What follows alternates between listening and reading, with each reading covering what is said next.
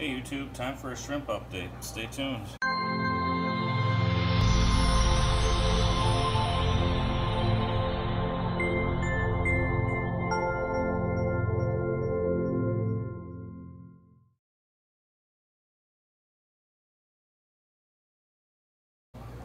Hey YouTube, it's Brian and I'm coming at you with a shrimp update for September of 2017. Just thought I would take you through all the tanks and show you what I've got going on. First, we're looking at the mixed Taiwan B tank. You can see several different types in here. Got some really nice looking blue bolts, some pandas, shadow pandas, red bolts, and there may be a few straggler wine reds in here, but I've moved most of those out into another tank.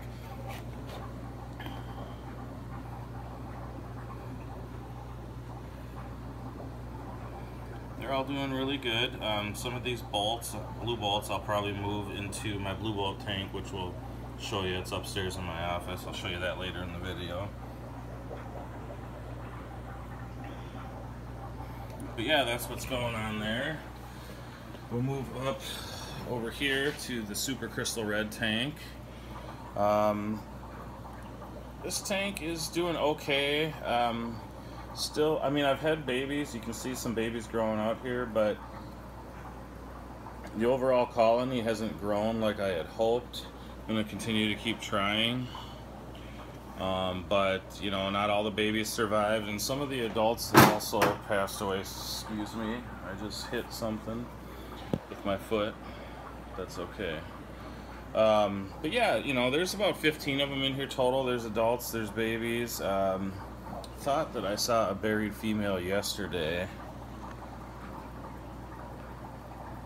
I don't think this is the one. No. But anyway, so yeah, that's the situation. There's a couple smaller ones on top of those sponge filters up there. Over here, we've got the PRL tank. They're all back eating some food back there right now. When I do these videos, I try to put a pellet in up towards the front at the beginning so that the shrimp can kind of come out and we can see them better, but sometimes they'll move the pellet, like in this case. But these guys are doing good too. Let's try to zoom in a little bit. A bunch of them in there. You can't really see them. A lot of them are behind that mini pellia. I could spare some of these if people are looking for PRLs. My email will be below in the description if you're looking. Right here are one of the CRS tanks. These are kind of higher grade CRS. I'd say SS to SSS. They're doing good. A lot of breeding lately and a lot of juvies that have grown out really nicely, so I'm happy about that. I could probably spare a few of these too. I shouldn't say a few, I always sell in groups of 10, but I could spare some of these if people are looking to buy. Again, my email address will be below and you can contact me there. Moving on is the black Pinto tank. I've got, as far as I can tell, all the Thai bees out. I'm not quite sure. Oh, I know. I had a couple of Michelin Thai bees in here at one point, and that's what these whiter looking ones have come from. And but the black Thai bees are doing good. Did I see Thai bees? I meant Pintos. This is the Pinto tank, and I did remove some Thai bees out of here. I just saw one more Thai bee back by the moss way back there that I'll have to scoop out, but I'll show you the Thai bee tank in a little bit. These are the black Pintos.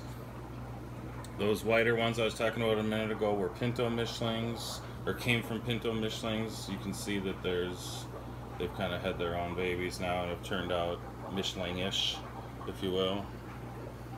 But they're doing good. Here's some babies that have grown out to be juvies here. I don't know if you can see, but there's some babies right over in this area here. There's one.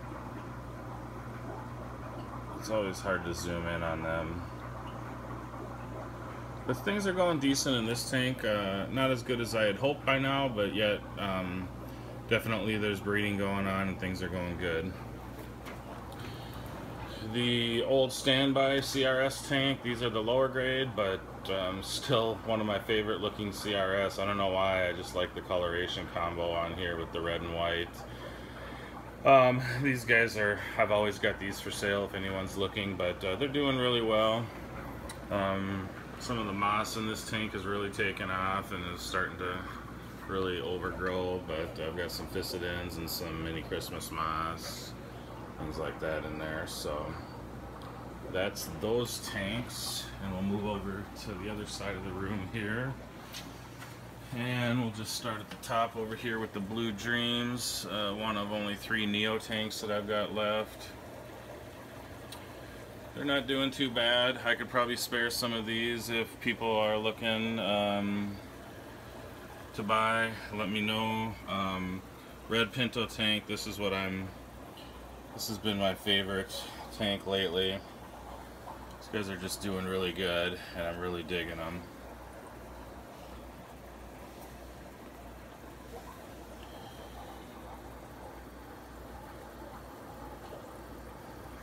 Not ready to start getting rid of any of these yet. I really want to grow this colony out. But there are babies in here. There's a small one right there. Yeah, really digging these guys. Have to get down low here. This is my white Caridina tank. I don't know if you could call these Snow Whites or, oh wow, there's a Thai bee in there. I'm gonna have to scoop him out. You could call these Snow Whites. There's lineage in here that are from CRS that came out with no striping. Red Bolts that came out white. Golden Bees. So it's kind of a little hodgepodge of everything, just kind of my little project. And I don't know why, but I really like the white shrimp for some reason. Not a lot of people do, but they're cool to me. Down below here is the Thai bee tank. It's hard to see them. There's not real great light in this tank. I still have a couple of tigers, like a tangerine tiger in here. And I think somewhere there is an aura blue tiger. But there were some bear. These guys are really kind of swimming around or doing the dance, if you will. Boy, this camera just won't. Lighting's really bad. This tank is down on the floor, and then the camera for some reason isn't wanting to focus real well. But there's a bunch of them in here. I'll move over. This is the crystal black tank, and they moved the food behind this piece of cholla wood. But there's a good 50 plus in here, and they're doing good too. Look at this piece of mini Pelia. It's attached to that rock. It's a big piece of dragonstone, actually. Pretty sweet. Let's see if you can see some more of them. Yeah, not really gonna see many of them. This is the mixed cherry tank. I got low grades, high grades. I don't know if you want to say that there are some Sakuras, some fire reds, some painted fire reds, and some low grade cherries. Kind of the whole gamut. I've got a tank that I'm going to start putting cherry culls in so that I can concentrate more on higher grades in this tank. Sorry for the focusing there. There's a little bit of algae on the front of the tank, and the camera wants to focus on that. Royal Blue Tigers, the story just continues to get worse. I've had die-off, I've had no breeding, things just aren't doing good. I'm going to completely redo this tank and start over and see if that kickstarts things. But I mean, there's adults in here, and they're looking good, but I'm finding 1 or 2 dying per week lately, which sucks. But hopefully we can rebuild, as they say. And then up here is the other red tank. These are all exclusively from the line that used to be called Savage Red from a few years ago. I'm working on culling out everything that's not super red in here, and hopefully getting this line to completely blow up on me here. That would be really cool.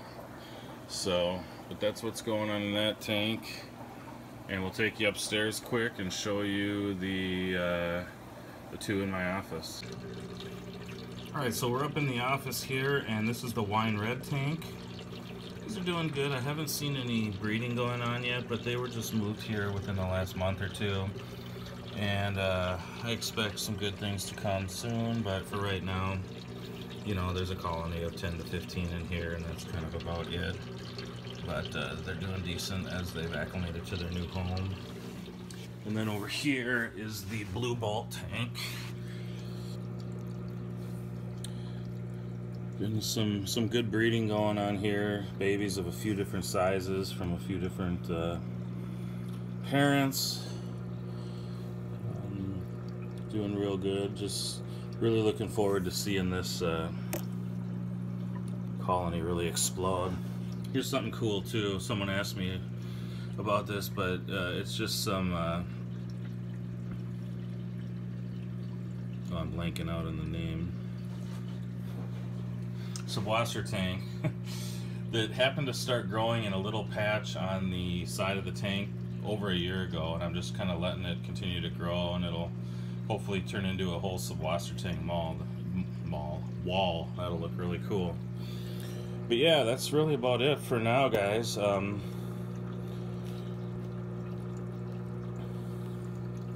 to get a few close-ups here, but yeah, I appreciate everybody that does watch these videos and those that subscribe. If you're new to this channel, make sure you subscribe so you can see all my regular updates on my shrimp tanks, on my freshwater fish tanks, and my saltwater fish tanks. If any of you keep fish in addition to shrimp and are looking to try some new fish food, I do sell Southern Delight fish food now in bulk, and there's several different formulas, one that'll fit any type of fish from, you know, cichlids to smaller schooling freshwater fish, tetras, any type of freshwater fish and any type of saltwater fish for that matter. And heck, there's even stuff that you could try for shrimp if you wanted to. But if you're interested in any of that, go to my Facebook page for my company, Aquatic Support Systems, or email me at the email address below. And again, thanks for watching. Until next time, take care.